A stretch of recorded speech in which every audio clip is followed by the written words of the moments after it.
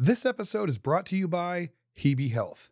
Welcome to a world where managing your child's care is simplified and supportive. Introducing Hebe, the app designed to help families navigate the complexities of caring for a child with additional needs. As a father of 3 autistic children, I understand the challenges parents face in coordinating care. That's why I'm excited to share Hebe with you today. Created by families for families, Hebe provides essential tools to manage, store, and share your child's care information. It brings together health, education, and social care into one easy-to-use platform, reducing the overwhelm and isolation often felt by families. With Hebe, you get personalized guidance and care management tools, helping you track and share vital information with your care team. The collaborative nature of the app allows you to invite family, friends, and professionals, ensuring everyone's on the same page. The journey to develop Hebe involved dozens of workshops and interviews with hundreds of families. This co-design approach ensures that the app truly meets the needs of families like yours. Join the Hebe community today. Together, let's empower our journey in caring for our children. Remember that you're not alone. Hebe is here to help you every step of the way. You can download and try the app for free on both Android and iOS. For more information, visit hebe.health. That's HIBI.health. This episode is brought to you by Autism. Welcome to a world where every serve and volley opens up a universe of possibilities for children on the autism spectrum. This is Autism, a place where kids aged 5 to 18 can thrive through the power and joy of tennis. At Autism, we believe in nurturing growth, fostering social connections, and enhancing physical fitness.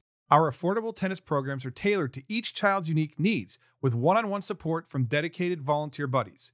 If your child needs extra care, we're ready with additional support, be it another volunteer, a parent, or a BCBA specialist right there on the court. Join us for our fun-filled weekend sessions that run for 6 to 8 weeks. Each session is a step towards confidence, skill, and a vibrant social life for your child.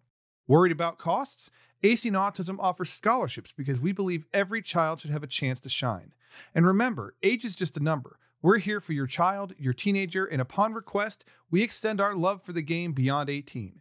Autism isn't just about tennis, it's about setting the stage for a brighter, more confident future. For more information, visit acingautism.org. That's ACEINGAUTISM.org to learn more about scholarships and find a location near you.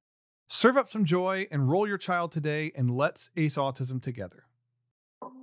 Welcome to the Autism Dad Podcast. I'm Rob Gorski. As a single dad to 3 amazing autistic kids, I've been the go-to resource for parents across the globe navigating neurodivergence since 2010. Building on the success of my award-winning blog, The Autism Dad, this podcast provides parents raising autistic or neurodivergent kids with comfort, community, resources, and validation. You'll also hear inspiring stories from parents just like you, reminding you that you're not alone. So don't miss out. New episodes drop every Monday and Wednesday. Subscribe on your favorite podcast listening app and visit theautismdad.com for more information. On this week's episode of the Autism Dad Podcast, we are going to start the process of closing out season 6. And I'm going to do this in a way that I've not done before.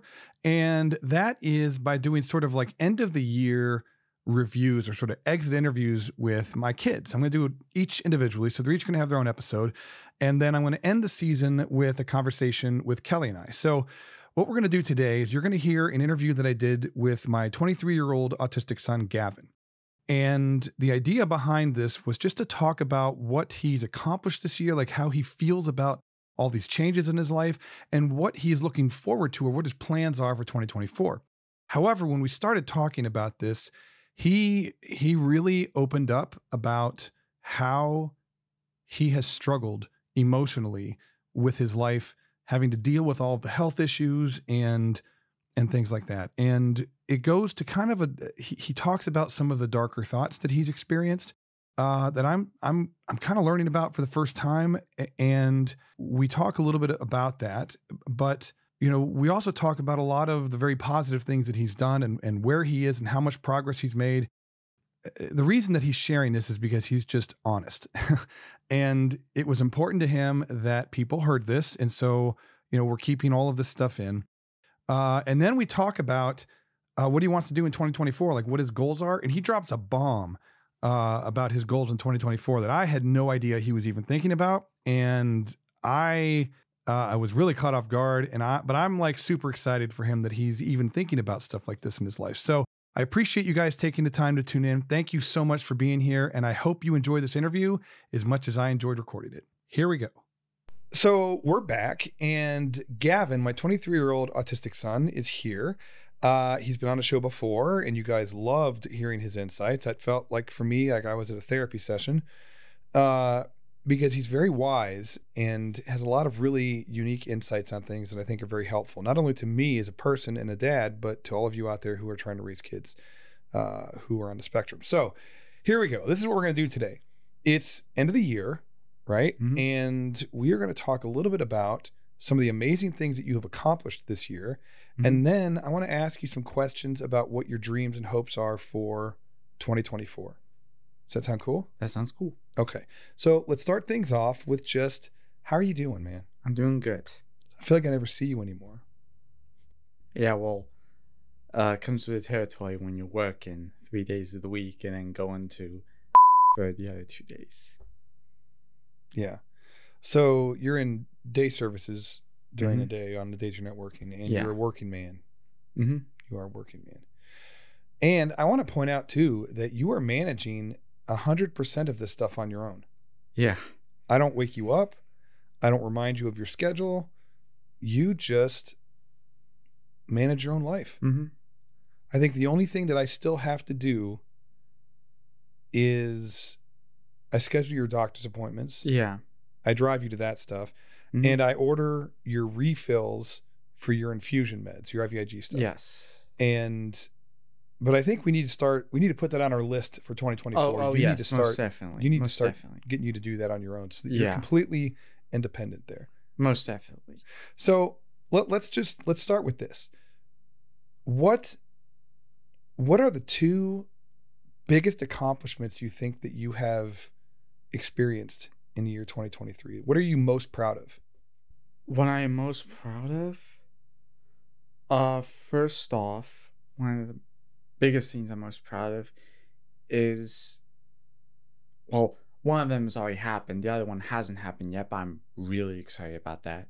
Okay. Is managing to contribute to Thanksgiving and Christmas without everyone having to buy the things I'm going to be using to contribute to Thanksgiving or Christmas. Are you talking about? Oh, you're talking about like for Thanksgiving you baked that cake, That brownie cake. Yeah, that ombre brownie cake. Yeah. And this year I'm going to be making I'm going to be making two things. A cheesecake for a family get together that's going to be coming up on the 23rd. Okay. And one of these things, I like how you caught yourself and you're not using names, because you don't want to use names. Yeah, I know. And another thing I'm going to be making, I haven't figured it out yet, but I'm going to be making it this week on Wednesday for a Christmas party. Oh, for work. For work. Nice. I forgot about that. It's Neapolitan cupcakes. Basically, Nice. It's just vanilla cupcakes with milk chocolate chips in them and strawberry frosting on top. And I'm going to be making them on Wednesday afternoon after I get home from Excel. And I'm going to be taking them to work. And I'm going to be seeing how they do. Like how they taste. If they taste as good as they sound. Because they sound like they would taste really good. Yeah. And if they do taste as good as they sound, I'm going to be making those for Christmas dinner this year. Yeah. And so let's expand on this just a little bit. Mm-hmm. One of the reasons you're so proud of this is Yeah. because you're doing this entirely on your own. Mm-hmm. You're shopping for the stuff. Mm-hmm. Yeah. You're at the store by yourself. Yes. You're timing it so that you're doing it on days that you work, Mm-hmm. so that you can, when you're done with work, you shop, and then you got your ride home. Yeah. You're using your own money, your own credit card, Yeah. and you're putting all this stuff together all on your own. Yes. That's amazing. I know. That's got to feel so good. It does feel so good. It feels so good. And like these last few months, like for most of this year, I've just felt so alive, more alive than I've ever felt in these last 10 years. Mm-hmm. Because while I was still alive and breathing, I just felt dead inside.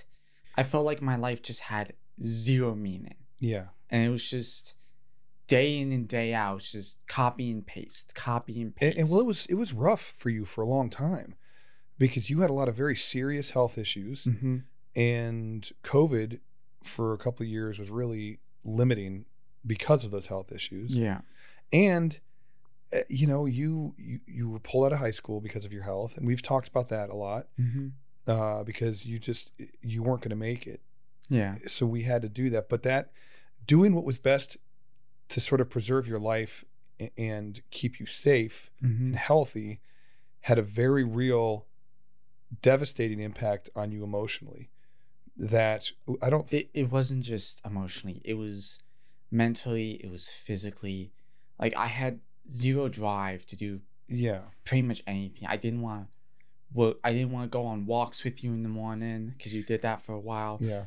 I didn't want to do anything outside because you were depressed. I was depressed, and just doing anything outside was it was suffocating. So now, yes, you are doing something 5 days a week.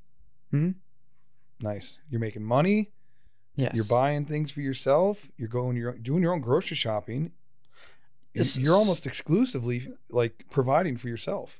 Yeah. Some shopping sessions are better than others. Like there can be complications at times, and to be perfectly honest, a lot of my shopping sessions, it's just me kind of winging it. Not having like a list and not having like a list. Yeah. I do make the list as I'm working.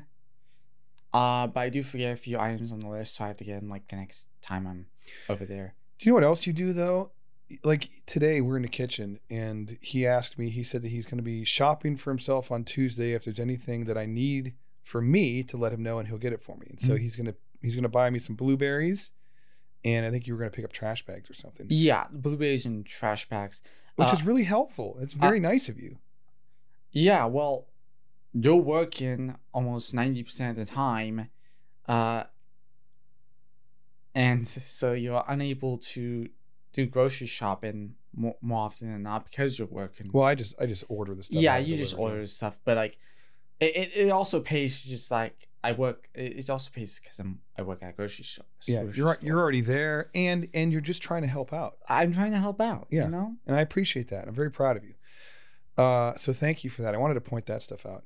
So the big accomplishments for this year is you got a job. I have a job. That for me in my eyes, that's a big one. And you started day service. Oh yes, that was a huge thing for me because I'm gonna be perfectly honest. Are you never not honest? Well, I am. You're never not honest. Well, I love how you say I'm going to be perfectly honest because you're not capable of lying. So it's funny. I still lie unintentionally, my ad, because I kind of misremember something. That's not lying though. Well, to me it's sort of lying, but not completely lying. Because it's not fact. It's not like it's not the whole truth, but it's not like the whole lie. Yeah, I understand what you're saying. Yeah. But back to the point. I was not expecting going into my first potential job interview. Because this is a potential job, and it was an interview. This is something that this is a job I could potentially gotten. I did not expect myself to get the job on my first interview. I know. That just caught me off guard. Like, because how did it make you feel? Surprised, shocked, proud. I couldn't feel proud in the moment because I didn't know what to feel. What about now? I do feel proud. Good. But like in the moment, I've come to expect life to just mess with me and screw me over at some point or another, because in my eyes, life's been screwing me over all my life, one way or another. You've had a rough life, but you never complain about it. I know. I try not to complain about it. I try to have a somewhat positive outlook on life. You have a disgustingly positive outlook on life sometimes, Gavin. We're like, oh my God, Gavin. Oh, just be a little negative today. Well, there's nothing wrong with being a little negative. Like, because if you have just a 100% positive outlook on life every single day, it almost feels like you're trying to hide the negatives. Yeah. And so it can always be refreshing to just feel a little negative. Well, every now and then. Be real. Be real. Right. Yeah. Because life is an ebb and flow of good and bad times, right? And it's okay to experience the bad times because they make the good times even better. Yeah. Yeah, but I was more referring to like, yeah, I said the life screws me over one way or another. And that could be so often, like it could seem far in between, but to me it felt like it was happening so often that the good times were just so little. Okay. Like I refer to the day I was pulled out of high school and today I refer to as like the infamous decade because it was the worst 10 years of my entire life. And for me, that felt like life was basically giving me the metaphorical middle finger to end all middle fingers. Okay. It was just rough. It was horrible. And you can't make me laugh because I'm going to cough. I'm still getting over being sick. And I've been saying this a lot lately. And this is actually the truth. Like, okay, if I had spent 2 more years in this house with experiencing the same copy and paste days, and have all of this now, I would have just ended my life altogether. Okay, but like, I'm listening. It's just, it's not living when you have to deal with this kind of stuff. And I know this is not some you really should talk about publicly publicly or at all, because you never know who may be dealing with the kind of stuff I had to deal with. Well, can I inject something really quick, because I think it's important. Yeah. I didn't realize, I didn't realize the impact that this was having on you, the extent of the impact that this was having on you at first. And it was really tough to kind of manage some of this stuff because I was sort of split in so many different directions. And because you never complain about anything, it was easy to sometimes forget that you were going through something because you were always so agreeable. You were always so happy. It was, but you were miserable on the inside. A lot of that was because I could see you were stressed way beyond your limits. And with you having to deal with managing your business and trying to keep the house afloat, trying to keep us in the house, and this is my fault. This is my fault. This is more my own fault. I should have been more open, but the last thing I wanted to do was burden you with my problems, with everything you were having to deal with already. And I should have been more open to you. Well, would that have been helpful? It would have been helpful, but I also should have, I should have recognized this sooner than what I did. Yeah. But you also made a comment too, that if you had to do this for more than, another 2 years or whatever, like if you had to continue this, yes, if things hadn't changed, when you say you would just end your life, are you like, you're not serious? Are you seriously? Because we've not talked about that before. I'm serious. Like, I am serious. Like, so you were having those kinds of thoughts? Not often, but like to the point where it was concerning every now and then. Did you? It was just. It was a tough time. It was a tough time. How can you call being stuck under the roof with every day feeling like it's just the same old godforsaken day. It's like Groundhog's Day. Did you ever see that movie? Oh no, but I know of it. It just the same day repeats over and over and over again. That's basically the infamous decade. Do you remember like that episode of Stargate where they got stuck in that time loop and it was the same thing every day? Oh my god, but like it was driving me mental. Yeah. And like, yes, I did put up a face, but you know how I would every now and then throughout the decade, I would constantly have these outbursts of raw anger. Mm-hmm. That was pretty much all of the anger built up over a certain period of time. Yeah. Just coming out all at once. And it's just like, it's a hair trigger. Yeah. You made another comment about talking about what you were feeling or what you were thinking when you mentioned ending your life. Mm-hmm. Is not something that you should be talking about publicly. I want to say two things. Three things. One, I'm so sorry that things went down the way that they did. And I wish that I had better managed some of these things, because I can tell you that I did my best, but obviously my best wasn't good enough. And I don't mean that as like a put down on myself. So I don't need you to like defend me. I know. Well, let me finish what I'm saying. Okay. There's only so much one person can do. Mm-hmm. And whether it was you or your other brothers, somebody was always having a need backburnered. And I think because you were not a squeaky wheel, you were not complaining about things very often. It was easier for me to sort of forget that you were struggling with those things, because it was sort of, it wasn't in my face all the time. And I should have been more aware. I should have been more cognizant of the fact that you were very much focused on trying to make things easier for me, because,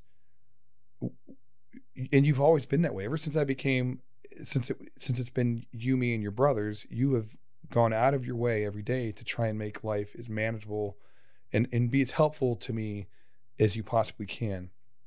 Well, it gave me something to do, and like, look, I didn't like that I played video games as often as I did. But it was an escape. It was an escape because, like, it was suffocating. Life was just complete and utter suffocating. Yeah. And it was an escape for me. It was because I'd rather take my anger out on the games than take it out on my family. That makes, in hindsight, all of that makes so much more sense now that we're talking about this. So the other thing that I wanted to say to you was, it takes a tremendous amount of courage to admit that you were having feelings like that. And you were doing therapy, which was good. Mm-hmm. That was an outlet for you. And more recently, you have become more vocal about what you're feeling and what you need, and you stand up for yourself. And if I forget something, you remind me, and I think we sort of found something that works. Yeah. Where I'm hoping that you feel more like you're getting like your needs met more now than what you were before. As life is sort of balanced out for us. I do feel that. I do feel that. But it's one of the reasons why, one of the big reasons why I don't like looking back on the infamous decade is because it was such a lonely time for me. Yeah. I had to deal with jealousy with my younger brothers who were still going to school, still hanging out with their friends. Yeah. Oh boy, was I jealous. But yeah. I also didn't want to get angry at them because of it. You were happy for them. I was happy for them, but at the same time, Yeah. I was so envious. Mm-hmm. I was so envious because I didn't have that connection, those connections that they did. Yeah. And then whenever we're at family gatherings, and everyone asked how I was doing, I just kept replying with same old, same old. I had literally nothing to talk about. You did. I thought that was just... No. Yeah. I got you now. No. Like, I had nothing to talk about. There was nothing new. Like, because, like, what was there new? Like, I experienced the same freaking day every single day for the last decade. Like, sure, we had the occasional family vacation, like when we went down to Florida, when we volunteered for Give Kids the World. Yeah. And back in 2020, and we went to see a Sonic the Hedgehog movie. So we had some like that. But for the most part, what was there to talk about? Like, yeah, it was a boring, lonely, and just a time where all my negative emotions were just ravaging my mind, my subconscious, my emotions. It was affecting every part of your life. Yeah. Okay. And well, and I appreciate you sharing this. I mean, I hadn't intended on doing this, but I also think that it's helpful to have this conversation because there's a lot of other people who are experiencing similar things. And I think you talking about what you are going through might help somebody else's parents to understand what their kids are going through, or might help someone who's listening find the courage to speak up. And whether you're talking about hurting yourself or anything like that, and that's better, right? Like we're not dealing with anything like that anymore. No. Those are not secrets that we keep. No. I mean, do you understand that? Yeah. When you feel that way, I need to know about it. Yes. Whether you want me to know or not, we have to be honest about those things. And look, I didn't count on us talking about this either. It's more like we just kind of fell into it. We fell into it. And which there's nothing wrong with that. No, it's some of the most interesting conversations that we have, I think, have just sort of been unplanned. So the unplanned ones. So let's summarize that part of it up. Yeah. This year has been a reprieve from the last 10 years of struggle. Yes. And you find yourself happier than what you've ever remember being. Yes. That's a good thing. That is such a good thing. Yeah, it is. And like when we were talking about the infamous decade, I'm just going to refer to it as the infamous decade because that's what it was. Sure. I felt my heart sank because remembering those times is not a pleasant one for me. No. It was so unpleasant. Like, because it was the 10 years that I had little to no control of my emotions. It was just like a hair trigger. Like one moment I was happy, the next moment I was just like, yeah, it was just like the tiniest. You would Hulk out every once in a while. Oh, you have no idea. Oh, I do. What do you mean I have no idea? I've lived with you for 23 years. I know exactly what you're talking about. but yeah, like it would take like you could even take like the tiniest little negative thing to happen and just push you over the edge. Push me over the edge. Yeah. You are doing much, much better now. Yes. And I think it's obvious for everybody in your life. They can see that. And look, did you do your best with all of that? Yes. Was your best probably not enough? No. But I think what matters is we did the best we could with what we had at the time. It was tough. It was tough. It was tough for all of us. And it really was. And I am glad that the whole me getting angry over video games has become a little bit more clearer to you. Yeah. Well, it makes more. It makes more sense. It makes more sense. It makes more sense. I'd rather take my anger out on video games than I would my own family. That was a constructive outlet for you. It was a constructive outlet. It was basically redirecting my negative feelings to something that didn't matter. Correct. To something that did matter was my family. Yeah. Makes perfect sense, man. That's actually that's kind of very impressed that you thought about it like that. That's really cool. Yeah. Cuz like for all the times you guys have driven me mental, it never changed the fact that you guys are my family. Mm-hmm. I love you guys to death. And if push comes to shove, I would literally die for your sake. Well, I would do the same for any of you. I know. But, and like, I just cannot forgive myself in the moment if I would hurt any of you. That's never been an issue. Well, still, like, you guys are precious to me. Like, more precious than anything I own. And if I hurt you, whether intentionally or not, if you just like come crossfire of me having a bit of one of my moments, I would hate myself more than I ever could have in the moment. I get it. I get it. And I think you have always been very careful not to allow what you were experiencing or what you were going through to physically impact somebody else. Mm-hmm.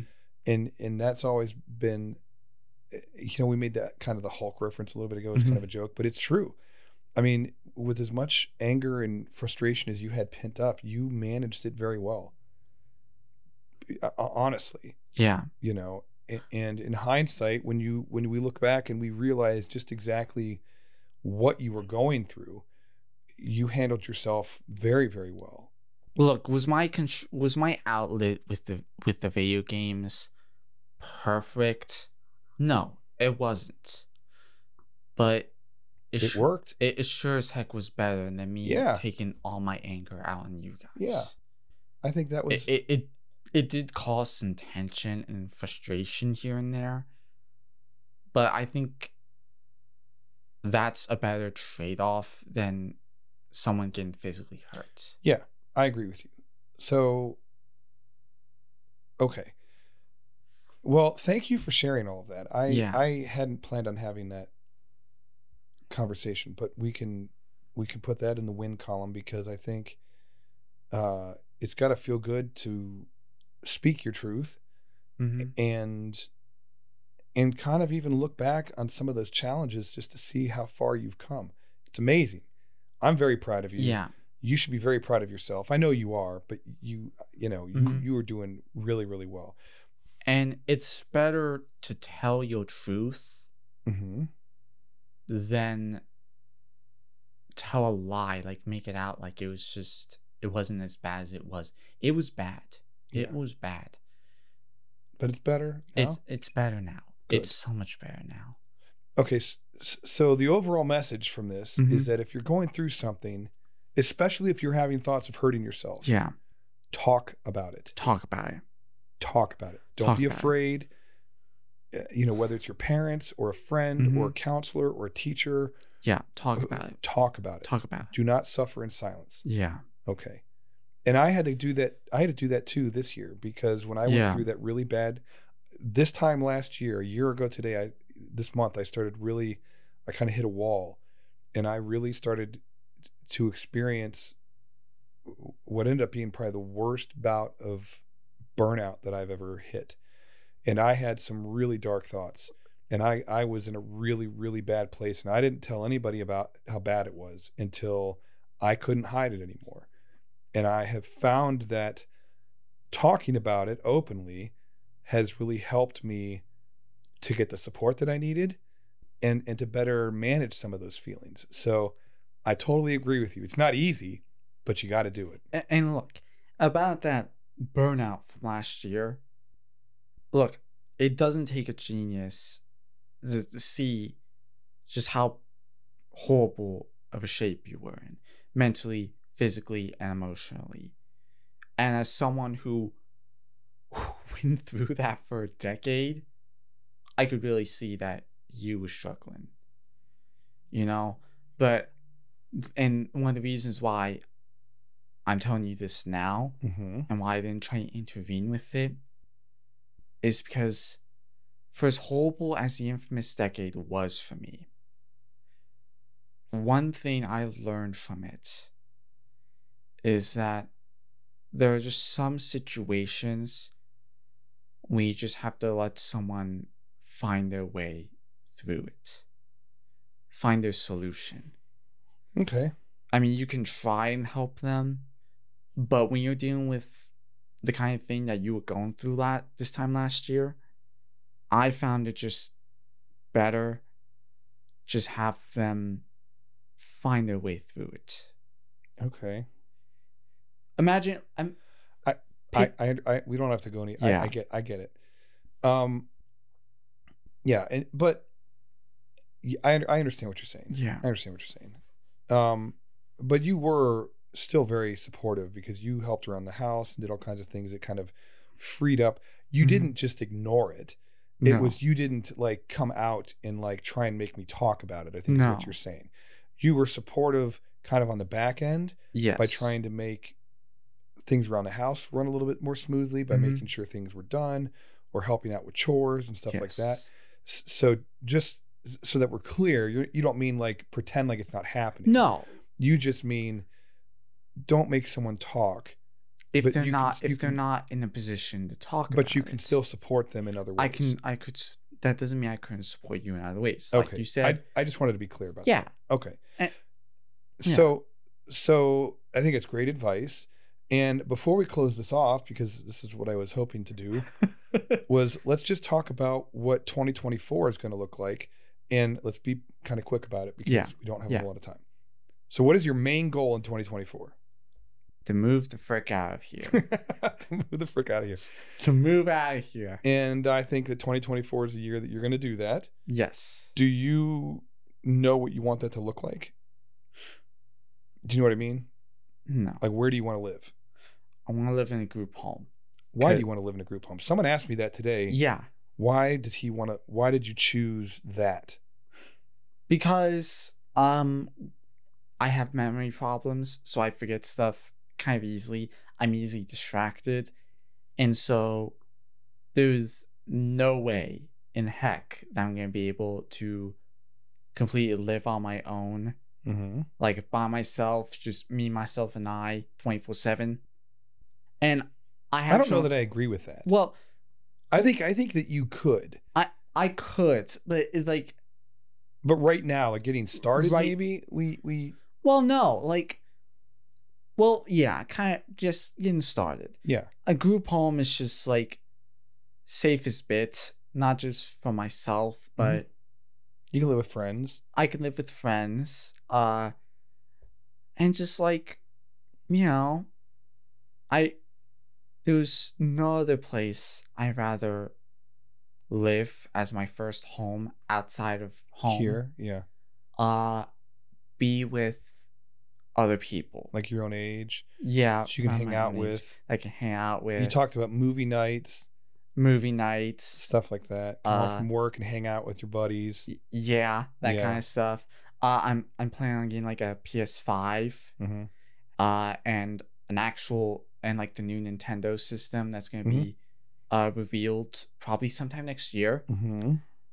So we can like have a few game nights. Yeah, we could play games together. You know, and just like I could order like a pizza or something, or just. DoorDash some and just have some people to spend time with. Yeah. When I get home from work. And, you know, maybe that's where you are for the long term, or maybe you do that for a while and you're like, you know what? I think I would like to live on my own and then be able to have people come over and hang out. Yeah. But then have them leave when they're done. Yeah. So that I can have my own space. We'll just see what it looks like. Whatever it is that you want, we'll figure out. Yeah. And like and that's a big goal for me. But another big goal of mine, and this is gonna be a bit more of a search and hit or miss kind of goal, but is to find a relationship, like romantic kind of relationship. Really? It's a goal that I don't know if I'm gonna prioritize. Like, really, in the first half. Gavin Alexander, really? Look, socially, I get it. I get it. I'm not completely there yet. Okay. But I have made some big leaps and bounds this year through Excel and through my job to the point where I feel like I'm slowly but surely gaining the resources to go for something like that. Gavin. Wow. That was not on my bingo card. It's not going to be. That was not on my 2024 bingo card. Gavin.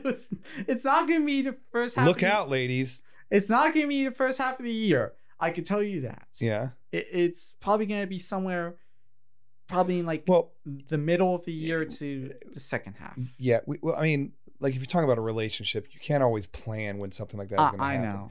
But let me see if I can understand this correctly. You want to continue building up your life.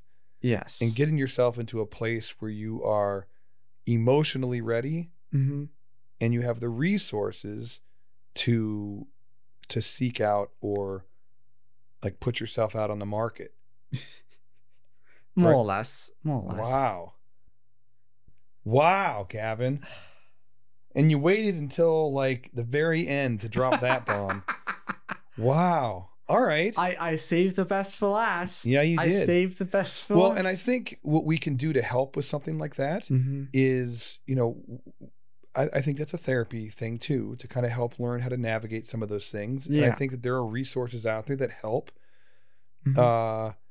people who are navigating some of these things to better understand and manage some of those social situations. So I think that's awesome. That is awesome.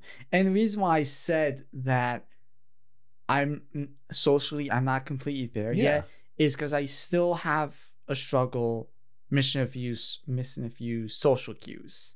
You do struggle to read the room. I do struggle to read the room. So that's something that we can still work on. That is something we can definitely. But you don't have to be perfect, Gavin. No one's perfect.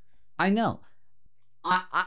It's more of just me not trying to create unnecessary problems for myself. Yeah, I get that more like that. Well, relationships can be complicated. They are. And you feel like you need a little more practice before you take on something like that. Yeah. My skills need a little bit more time in the oven. They're still a little underbaked. Okay. All right. Well, on that note, we're going to finish this conversation off the air. But that was awesome. I had a lot of fun. Yeah. I'm very proud of you. I can see in your face you're very proud of yourself. Who wouldn't be proud? You're destined for big and amazing things, Gavin. You're crushing it. You're doing awesome. And 2024 is going to be a year of big change.